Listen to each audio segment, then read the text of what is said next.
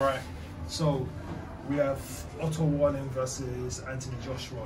Now, I've seen the press conference. Out of everyone on the table, Joshua was the one that most irritated, if I'm honest with you. He looked like he just wanted that smoke there and then. Now, obviously there's a history with Jerome Miller being on there, which I want to kind of dive in a little bit. See what my problem is. If I was Joshua, Hearn, I'll be like, listen mate, you had your chance, you got caught busted with 3 banned substances in your body, don't talk in it. Nobody, like, you're lucky to be here, yeah? You've squirmed, like, you squirmed your way back here, but yeah, let's just keep it 100. You are a drugs G, yeah? Yeah, that's it, just rip it into him. Now you got, what else you got? You got,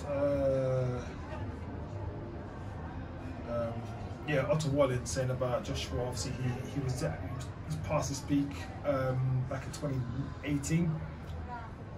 Since then, he's been on a decline, which I totally have to disagree. Joshua obviously was more of a wrecking ball, but he had a lot of flaws in his defense. I've always said back then, this is 2018, so I think it was just after when he beat Klitschko, if I can recall. I've always said back that Joshua, prior to Andy Ruiz, was very beatable. Like even I would say, even for Tyson Fury back then. The Joshua that we see today, and he still has just the old trace about him, is a problem. Yeah, he is a problem.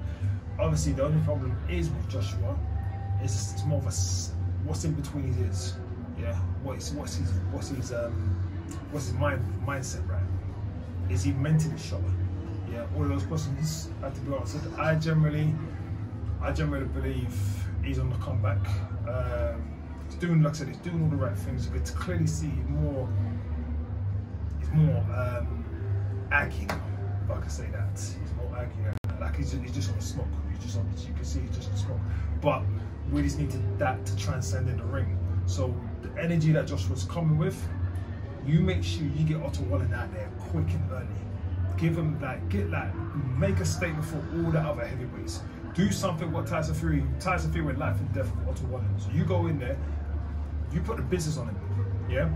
You try to do the whole boxing thing and all that kind of stuff there, then it's kind of like, yeah, don't get twisted. Of course you're going to have to fight these set up traps. We're going in there, going in there and just pure dominate, man. Like, no. You know yourself, you're better than that. But you definitely needs to make a statement. Yeah. I'll get onto the whole Jerome Miller, but with Jerome Miller, nobody want to hear from you. Nobody wants to hear from you. Yeah. And like I said, it's a couple of these people here giving someone like him here in that time of day shows what kind of individuals that you are. Yeah. I'm talking about all platforms. I'm talking about all platforms, yeah? Giving someone like him that type of, giving him, you know what people do for like money and that, it is what it is. But yeah, yeah, so it's a good fight, let's see what happens, and yeah, until the next one, stay